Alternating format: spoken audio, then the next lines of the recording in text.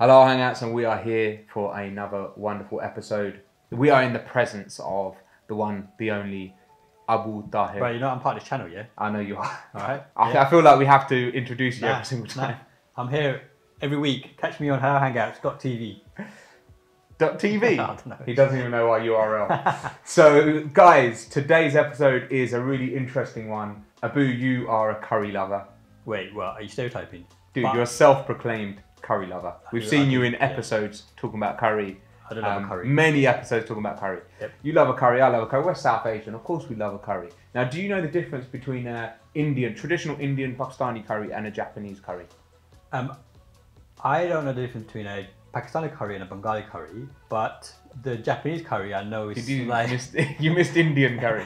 Indian curry or Pakistani curry. All right, we'll throw in Bangladeshi curry as well. Hang on. Bengali curry, Indian curry, we kind of That's for another episode, man. Let's talk about that later. So what we have here is a traditional Indian curry. Yeah. All the way from Aroma restaurant. Very local. Thanks, guys. So this is a traditional chicken karahi. Ingredients that will go into here: your garam masala, chili powder, coriander. It goes into making a chicken curry. Now, the difference is that we bring into play the katsu curry, and we also have here a teriyaki. Yes, you've got sticky rice there, we've got noodles here. So the chicken katsu, and they call it chicken katsu curry as well, or chicken katsu, is essentially this panko breaded chicken. Then you have some traditional katsu sauce on top, and on this one we have the teriyaki sauce.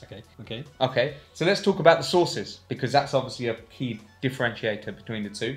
So a teriyaki sauce here is a mixture of ginger, soy sauce, and a few other ingredients, and that's what makes that texture thicker. One obvious difference between the teriyaki sauce and the chicken curry sauce that you saw earlier is the consistency, as you can see here. Then the katsu sauce that's on your curry over here, it does have some familiar ingredients to the Indian curry, so there is some overlap. It's got curcumin, turmeric, ginger, curry powder, more of a milder curry powder actually, compared to maybe that we're used to. I want to try it out. You ready to give it a bit of a shot? Let's start with the traditional curry. Well, traditional for us, that is. Yeah, lovely, man. Lots of flavour. Yeah. Lots of flavour. I like it. Spicy. Ooh, got a kick. The chicken, nice and moist. I like the fact that the rice has some mushrooms in there actually. But curry-wise, yeah, I mean, no, this is me all day long. I like curry. This is what we grew up with. Without the curry sauce, that would be boring. The sauce that makes it. Okay, so how does that compare to our Japanese katsu curry? So I'm going to try a bit of the sticky rice first. I'll get straight in, mate. Bit of everything. I'm liking the rice. Yeah, sticky rice is alright, but yeah, the curry, I thought the Indian curry would be way better, but this is, I mean, it's up there. I quite like the taste. It's quite thick. It's got a distinctive curry taste, but very different to our Indian curries. I like it, yeah. There is a bit of familiarity in the katsu sauce. It's a milder curry powder. Crispy, crunchy chicken. I think it complements this. I mean, really enjoying the panko crumbs on the outside of the chicken. Good. All right, chill out a bit. Innit? Let's try the next one. Teriyaki with noodles this time. I haven't had too much. Once in a while, I've tried it. Nothing that wowed me. Let's see what happens this time. The sauce has got thicker consistency. It's got a very strong soy sauce flavour, which we're very familiar with, particularly if you eat lots of Japanese food. Yeah. It's always a traditional sauce that accompanies food in Japan. Really? What, more common than the katsu? I believe so. I'm not sure. We'll have to look that one up. Got a bit of a tang.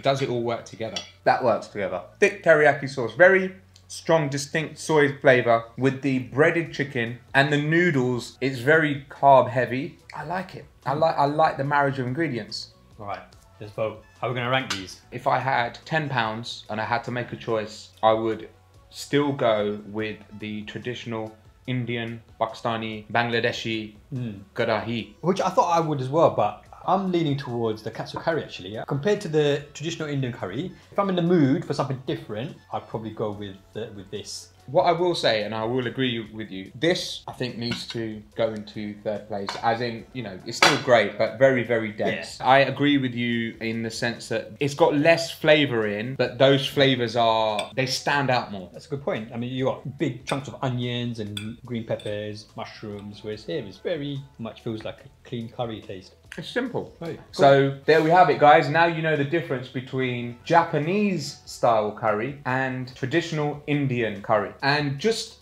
a quick note, actually, these two curries, the katsu and the teriyaki, have been ordered from a place called Pink Salmon in Romford that do a mix of Chinese and Japanese traditional cuisines. So check them out. I mean, we quite enjoyed this today. Yeah, good for a takeaway. We've been Halal Hangouts. Guys, let us know below, what's your favourite curry? And if you had a choice between a Japanese katsu curry or a Indian chicken karahi, which one would you go for? Vote below. Vote below.